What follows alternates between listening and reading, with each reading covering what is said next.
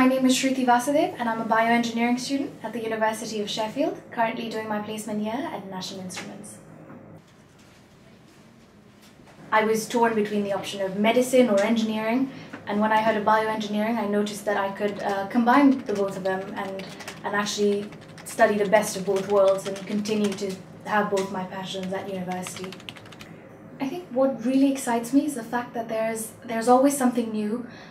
Every day there's a new technical advancement, a new innovation, and the fact that I get to be a part of something that is changing lives across the world. We still have more men than women in this industry, but that's changing. The only difference is that you go to a lecture theatre and you might be, one of the only girls there and with a room full of boys. But that's really it, because contrary to common belief, I think engineering is less of a physical activity or a physical challenge, but more of a challenge and sort of a test of your mental ability.